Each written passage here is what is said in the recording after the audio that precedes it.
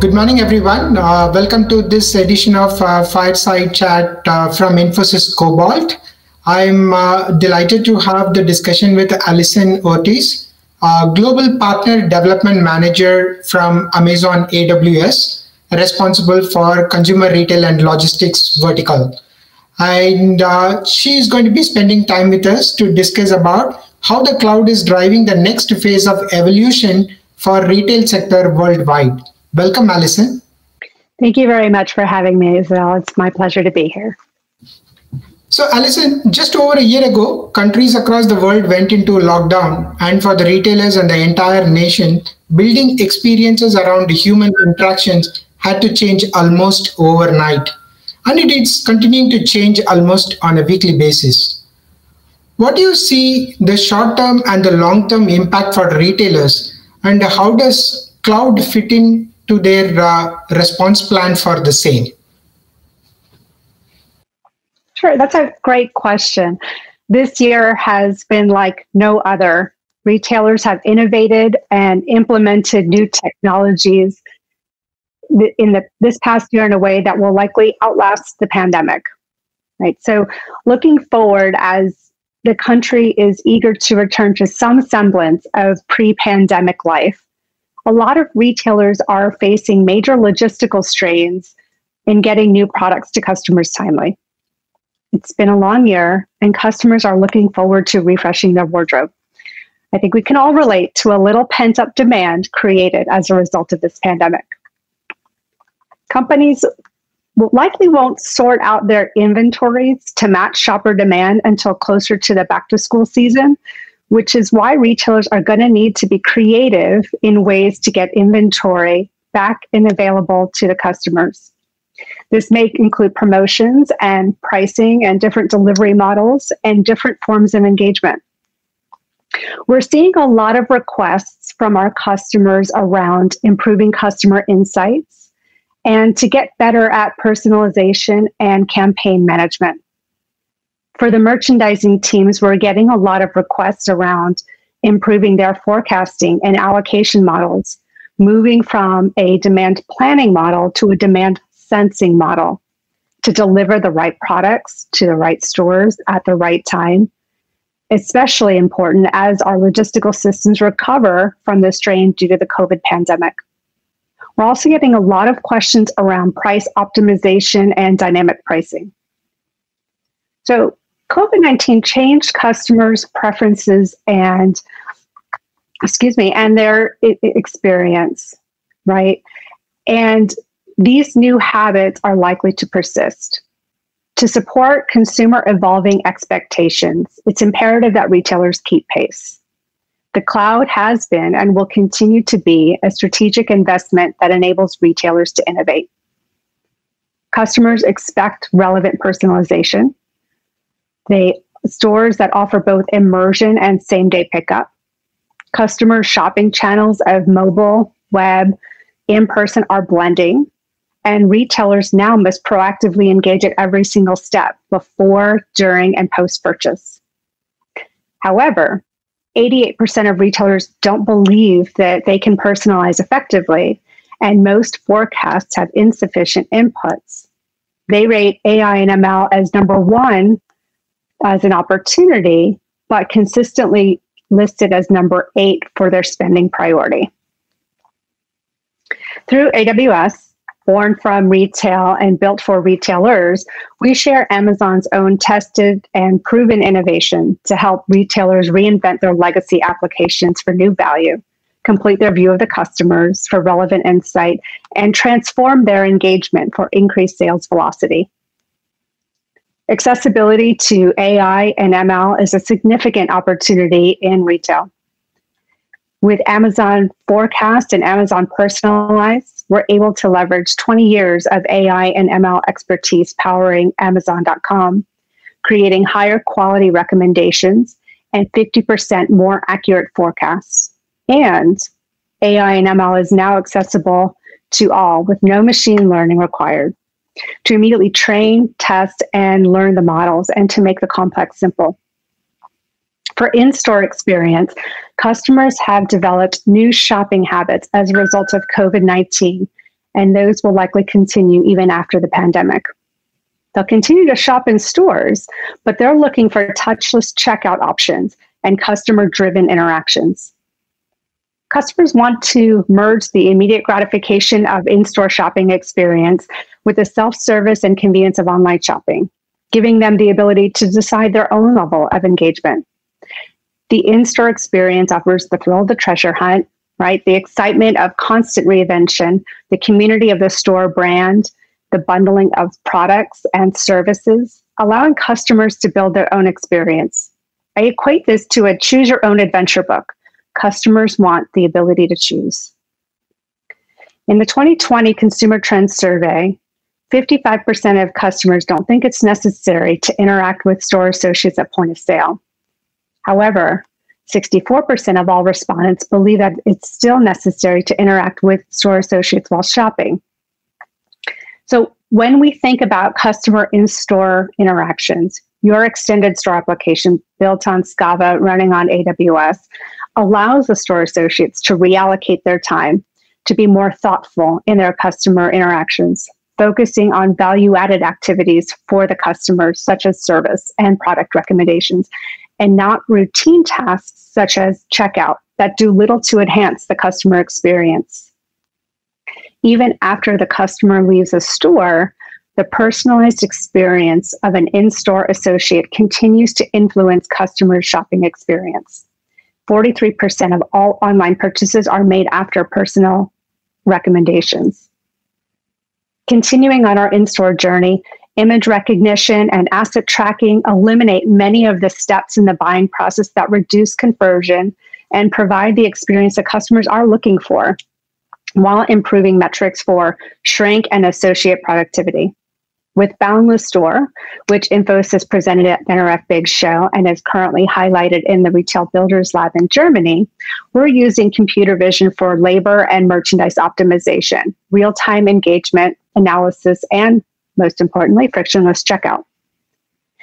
This past year has demonstrated how important it is to be able to maintain effective contact centers as customers were challenged to keep their contact centers operational while staff had to work from home and manage increased volume that outpaced their usual capacities. Grocers like Morrison in the UK used Amazon Connect and the integration to Salesforce to gain insights about why customers are calling in and use automated messages to help them. Customers could also call through Amazon Connect to order groceries over the phone. No account or internet needed, meeting the needs of the customers where they are. Ezhil, I have a question for you. So cloud for AWS is clearly the way forward. How is Infosys gearing up its cloud capabilities to address the challenges posed by retailers? Allison, before I respond to your question, what you just outlined, it's amazing, right? Going from demand forecasting to demand sensing and looking at the customer behavior and the personalization and the in-store, the Amazon Walkout and Go and Boundless stores. This is really phenomenal, the response plan by the retailers. Now, coming to your question on what's happening at Infosys, with respect to our cloud capabilities, I have very exciting news to share with you. Infosys has launched Infosys Cobalt. Infosys Cobalt is a set of services, solutions, and platforms which acts as a force multiplier for cloud transformations for the retail business.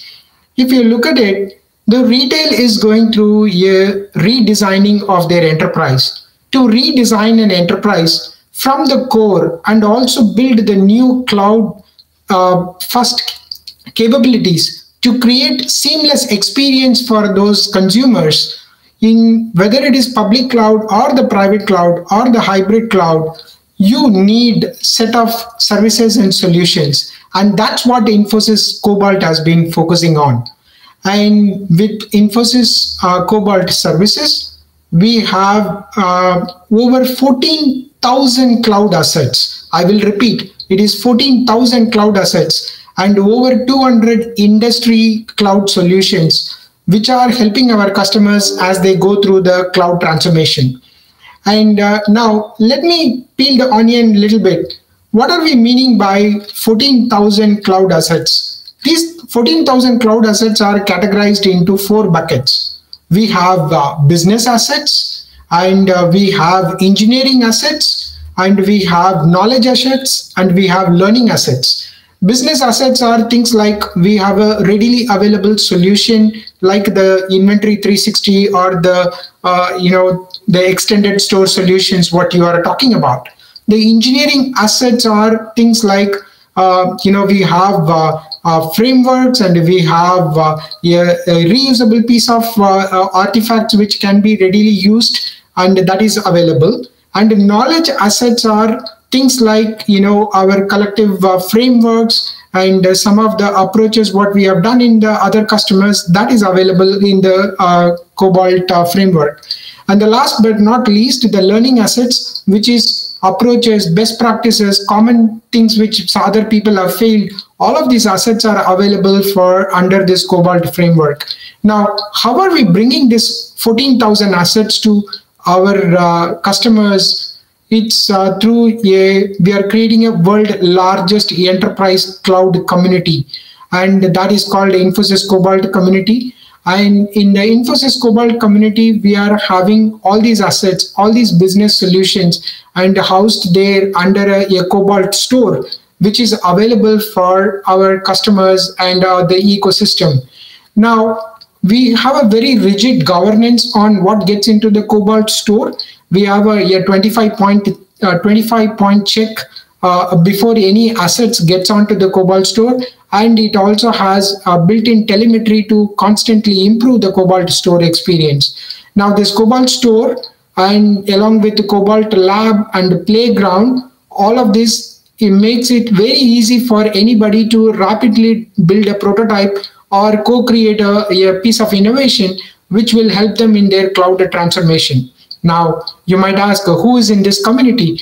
This community is having all the Infosys experts, and our clients are there, and partners like AWS are also having a participation in this community. And also we are bringing in academics, institutions also to participate in this cloud community.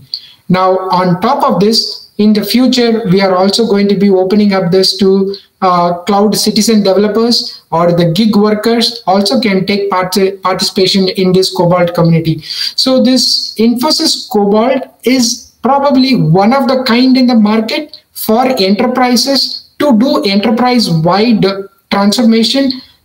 We don't see anybody else having anything like this in the market. Now, let me take this to a retail flavor. Now, if you look at NRF earlier in February of this month announced that the anticipated growth in retail is going to be somewhere between 6.5% to 8.2%. That's going to be a $4.3 trillion.